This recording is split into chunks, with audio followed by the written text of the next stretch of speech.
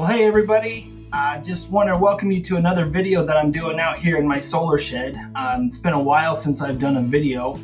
It's been a crazy last 2 weeks with the in-house orders and the quarantines and all the stuff going on in the world. And so I've just been spending time with family.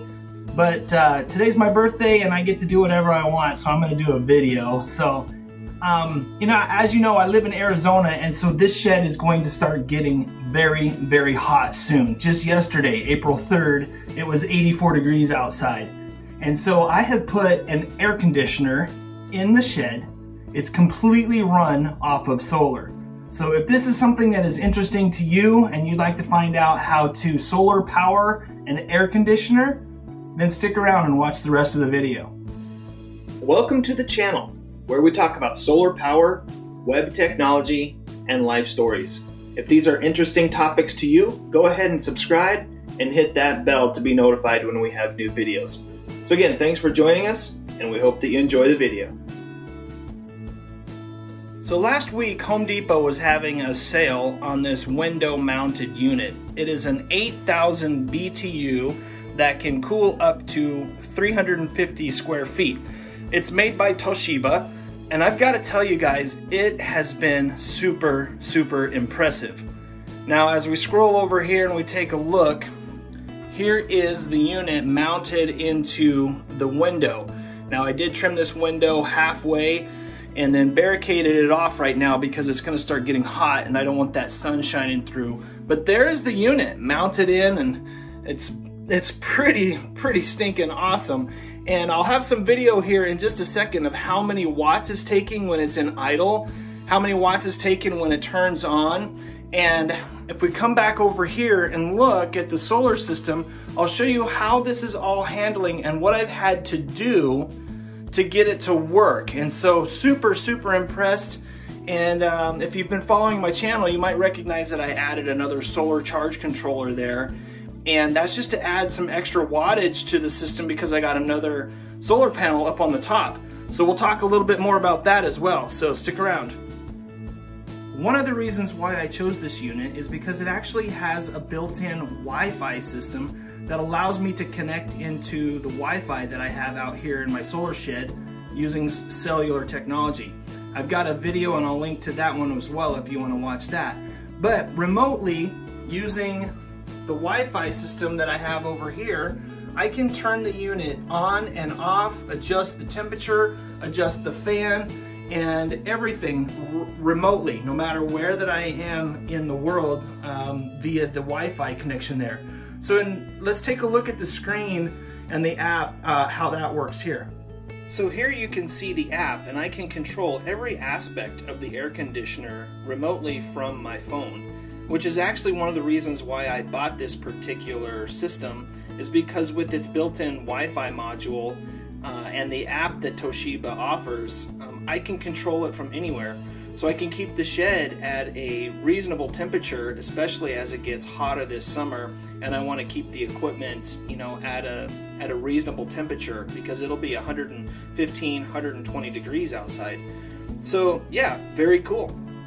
So here's the unit running, and as we come in closer here, you can see the display there, and I've got the temperature set at 62 degrees. And I gotta say, it actually keeps the shed at 62 degrees. Yesterday when it was 84 degrees outside, it was still 62 degrees here inside the shed. So pretty cool stuff. So here's a look at the unit mounted there in the wall, as I used up half the window to get it to work. And I'll go ahead and silence myself here so you can hear the sound of it. And here you can see that the outside temperature is 76 degrees and the inside temperature is 62. So actually keeping the shed pretty cool.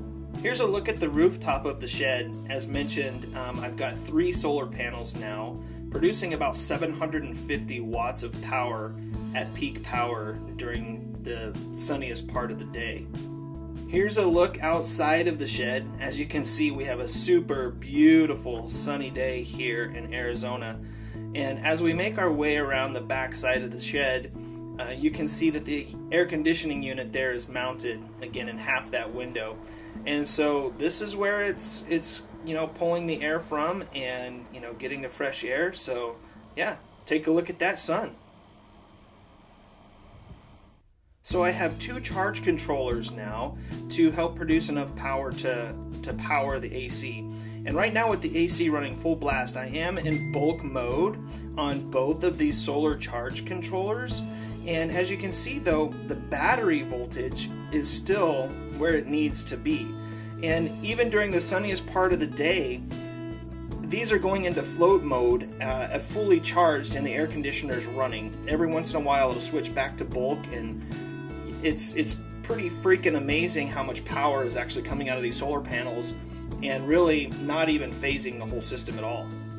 So let's take a look here. Let's go into the Victron app here, and let's go and look at this solar charge controller, and you can see it's pulling 630 watts right now. And as we come back over to the 120 solar charge controller, and it's pulling 221 watts right now.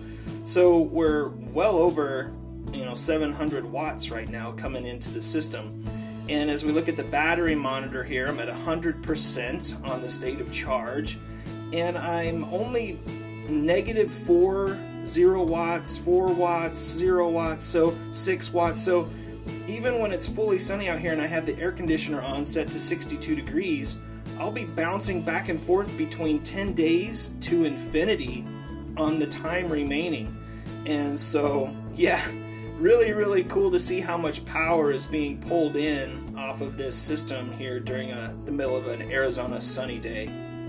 So as we look at the watt monitor here, the watts that we're seeing here in these lower numbers, 84, 78, 90 maybe, that's when it's pretty much in idle and it's just the fan running. And so there's no actual compressor or AC actually running. It's just the fan kind of keeping the air moving here inside of the shed. So that's what we're seeing on these lower numbers here. So let's see what happens here when the AC actually kicks on and what the watts go to when that happens. So the fan just kicked up a little bit. Now it's at 101 watts. And I think the AC compressor is getting ready to kick on here for a second. So let's give it a moment and see. Yep, there we go. 590, 585, and so 571. So this is what the wattage is when the unit is in AC mode and it's actually cooling the inside of the shed. And so at 560 to 580 watts, I'm actually still at a positive wattage with my system here pulling about 700, in some cases 700 watts from the solar panels and the 2 charge controllers. So my hope is this summer when it's really hot outside and we have a lot of sunshine, I can stay at a positive wattage and keep the AC running and keep the shed cool and keep my components and my equipment inside the shed cooler than we have outside. So we shall see how that happens, and I'm sure there's videos to come along the way with how the solar AC is doing this summer. So I hope you guys enjoyed today's video. It's going to be really interesting to see what happens to this thing when it gets to be 115 degrees outside this summer. So hopefully I can maintain 90, 95 degrees here in the shed just to keep the components, not so hot and at a good operating temperature. So thanks for watching, and subscribe to the channel if it's something that you like to watch and figure out and tinker with just like I do. So appreciate you joining today. Stay safe, stay inside if you need to stay inside, and we'll catch you next time.